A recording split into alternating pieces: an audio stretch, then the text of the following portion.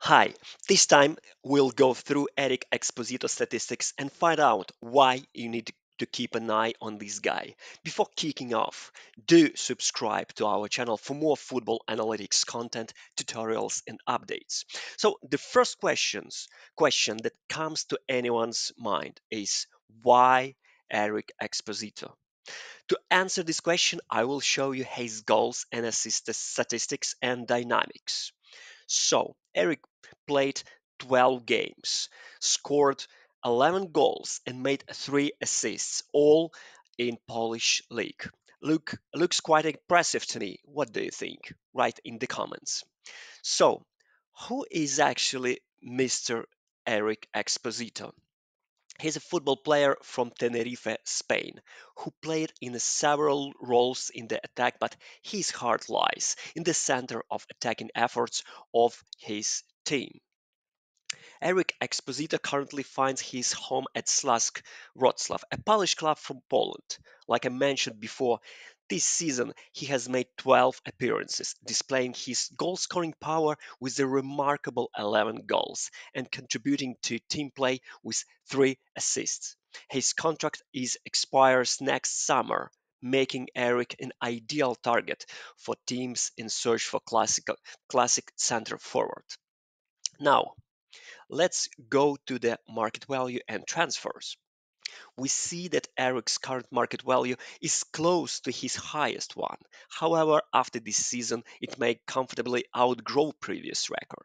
Yet we see that his contract expires this summer, so he may leave Poland as a free agent if his team don't hurry up signing a new one. Now let's have a look at scoring statistics.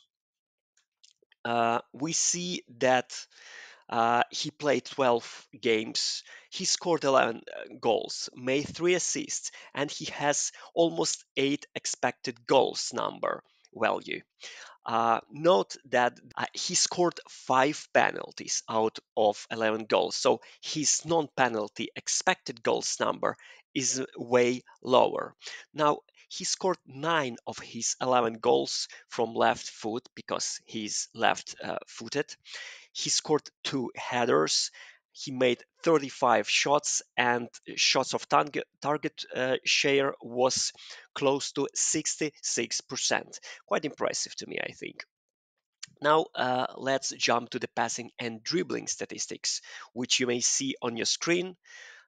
His passes accuracy is 62%. His share of progressive passes is close to one third or 30%.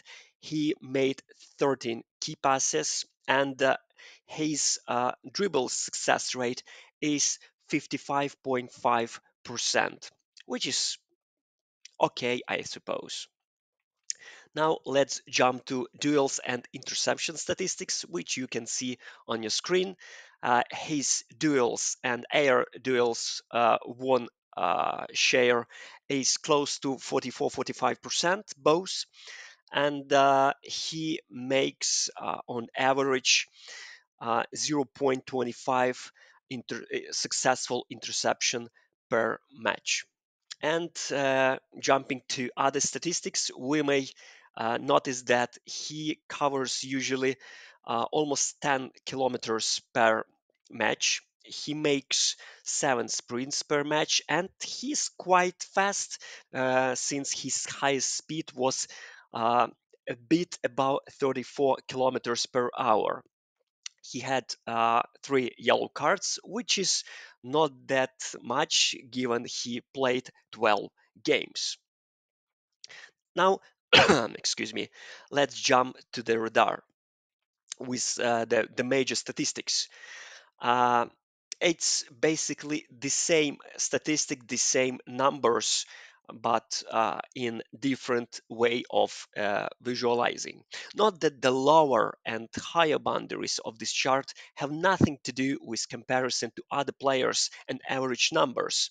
So if a number stands in the middle of a circle, it doesn't mean it's somewhere in the middle comparing to others. Well, there is also another chart which depicts the same statistical information but in more visual way. For some people, it's more convenient to see and to analyze statistic this way. So basically, that's all about Erik for today. To continue watching content like this, don't forget to like and subscribe to our channel for more football analytics, content, tutorials, and updates. If you enjoyed this video, you can also support me by buying me a virtual coffee on buymeacoffee.com. The link is on your screen. Thank you for being a part of this channel. I look forward for sharing more exciting discoveries and content like this in the future. Until then, keep exploring the beautiful game through the lens of data and analytics. Cheers!